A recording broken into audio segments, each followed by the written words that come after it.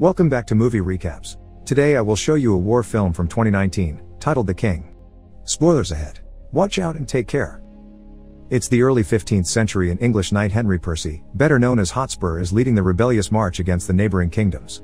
After another victorious battle against the Scots, Hotspur asks his king to pay for the ransom Wales asks for his cousin, but the king refuses, thinking it isn't worth the trouble. Hotspur loses his temper and insults the king, mentioning how he's ignoring all the years of service his family has provided before stomping out of the room. Meanwhile, Prince Henry is living in a modest house in town, pretending to be a commoner named Hal. He has no interest in politics or the throne, and he spends his days in the company of women or drinking with his companion John Falstaff, who is a retired knight.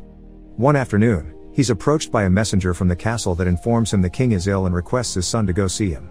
At first, Henry turns down the invitation, but John talks to him later and convinces him that not going would be worse than confronting his father because he'll have to live all his life with the regret.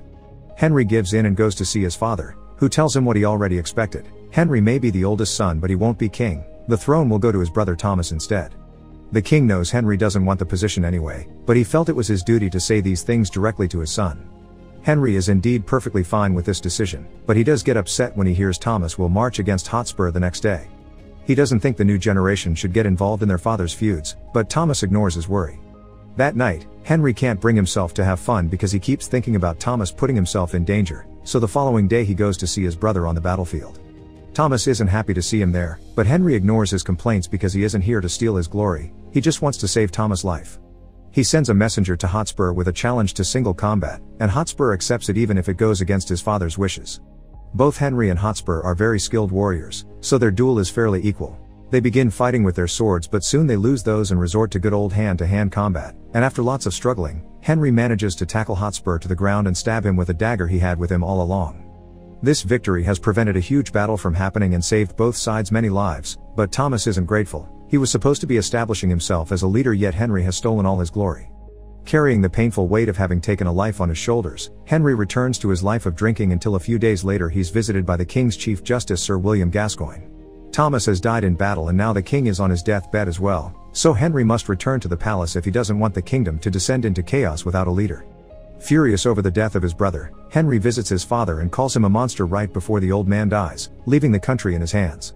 While everyone gets ready for the coronation, a group of servants goes to Henry's house in town to retrieve his belongings. John is kicked out of the house and must hear what happened with his friend through the servant's mouth, not getting to see Henry again before his big day. The coronation ceremony goes without a hitch, and later during dinner, Henry opens the presents sent by other kings. There's a gold chalice that he gifts his sister the Queen of Denmark Philippa, and a clockwork bird that he gives to his cousin the Earl of Cambridge. The last gift, though it's quite surprising, the Dauphin of France has sent him a simple ball with no note. Henry decides to keep it as a memory of the boy he once was. However, the following day, Gascoigne points out the ball was sent as an insult and they should respond in kind. Henry doesn't want to react to provocations though, he wants to achieve peace through conciliation, so he prefers to concentrate on local matters instead of fueling their feud with France. Later, while Henry spends time with Philippa before she leaves, she advises him to be careful because the members of any royal court will always have their own interests in mind and a king can never be sure of who to trust. The following day, the Archbishop of Canterbury tries to get Henry up to date with the history of the King of France's genealogy in case he needs to claim the throne, but Henry is just bored. It doesn't matter what his father wanted, Henry has no intentions of invading France or Jerusalem, and such a decision isn't well received among the nobles of his court. After the meeting is over, Gascoigne commends Henry for caring about his people, but he also points out that not doing anything against France's taunting makes him look like a coward. Meanwhile, John is starting to discover how hard life is without the prince's company. People don't receive him as well in taverns, and he's expected to pay for his own stuff. When he mentions having a friend in high places, the innkeeper just reminds him he's been left behind like an old dog. Sometime later, Henry interrogates a prisoner that seeks asylum in exchange for information. He claims to be an assassin sent by the King of France to kill Henry, and such information is seen by the court nobles as a direct act of war.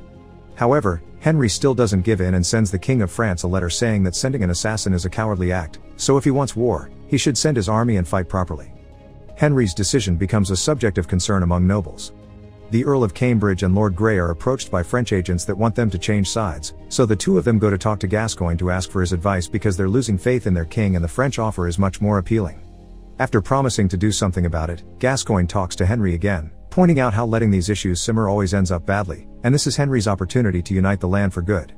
Seeing as he doesn't have much of a choice, Henry accepts to start a war with France, taking the actions of those agents towards his nobles as the third and final strike. He also orders the Earl of Cambridge and Lord Grey to lose their heads, disappointed that someone he called a friend turned out to be in cahoots with the enemy. Needing someone he can trust and depend on, Henry goes to town in search of John, who is upset because he's been ignored all this time. Henry apologizes for not contacting him sooner, but he's obviously been busy, and now he needs his best friend again. He wants John to be the marshal of his chief military strategist, and John accepts under one condition: Henry must pay for his debt at the inn. Sometime later, Henry and his army sail to France. Shortly after arriving, they find an abandoned village and decide to set camp there so they can build catapults to attack our floor.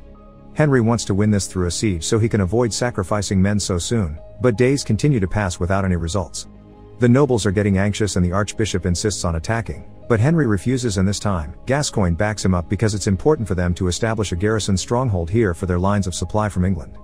Fortunately, the plan does work and Harfleur surrenders. The leader asks for only one condition: for the women and the children to be freed, and Henry accepts, giving them such mercy. Later, they're visited by Louis, the Dauphin of France, who proceeds to describe in disturbing detail what he will do to Henry and his army if they don't surrender now. Henry admits the tale was stirring, but only wishes the Dauphin good night before leaving the tent and asking John to get the army ready to march again. After many miles of traveling, the party sets up camp again and sends 3 young pages to gather wood. Luce finds them and kills 2 of them before sending the third one back with a head in his hands as a message.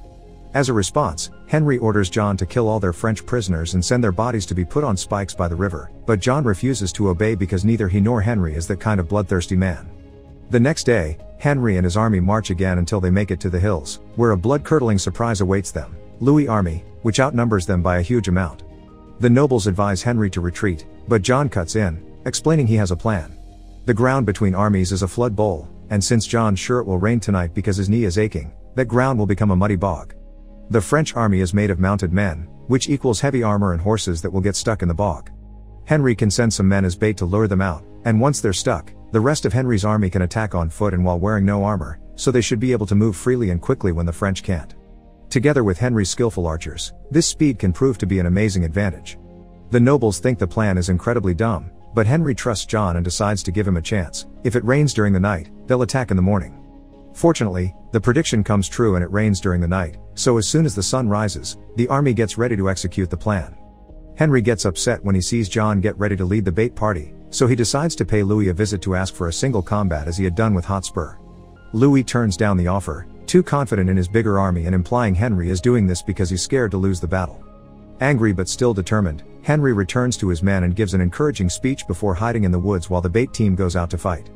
Louis falls for the trap and sends half of his army out too, but they immediately get showered with arrows from Henry's archers and fall into the mud bog just as John had predicted. John's group does enough damage to slow down the French, and when Louis sends the rest of his men, Henry and his armor-less army join the battle on foot as planned. All of John's predictions continue to come true and Henry's men easily gain an advantage as the French struggle to fight in the bog. When Louis finally understands he's losing the battle, he comes to Henry seeking a duel, but Henry refuses to fight a prince that keeps slipping on the mud. Since Louis is making such an embarrassment of himself, Henry allows his soldiers to kill him instead. The entire army now truly respects Henry after such a glorious victory, but he doesn't have time to celebrate because he's found John's body. Upset and grieving, he orders his men to kill all the prisoners before they regroup. A few days later, the King of France comes to see Henry to offer his surrender under one condition: Henry must marry his daughter, Princess Catherine of Valois. Uniting both royal families would help avoid any future feuds, so Henry accepts. They return to England, where the crowd eagerly awaits the wedding celebrations, so Henry has a talk with Catherine in private before meeting the public. Catherine assures him she won't submit to him and he must earn her respect, but she also wonders why Henry attacked France in the first place. Her family never sent any assassin and definitely not a ball. Her father is a good beloved king that never wanted war. Remembering his sister's words and getting suspicious, Henry goes to see Gascoigne to ask him how he found the assassin in the first place. Gascoigne's story is vague and keeps contradicting itself, so when Henry begins questioning how bigger Gascoigne's territory has become after conquering France, the man breaks and admits it had all been his plan. He made up France's acts of aggression but he doesn't regret it, because this is what Henry wanted. True peace can only be forged through victory, and now the kingdoms have finally been united. Gascoigne gets on his knee to appeal to his king's greatness, but Henry just uses his dagger to kill him in one swift movement. Afterward, Henry reunites with Catherine and makes her promise she'll always be honest with him. Catherine gives him her word as they hear the crowd outside chanting Henry's name. Make sure to subscribe and turn on notifications so you can watch more videos like this. Thanks for watching.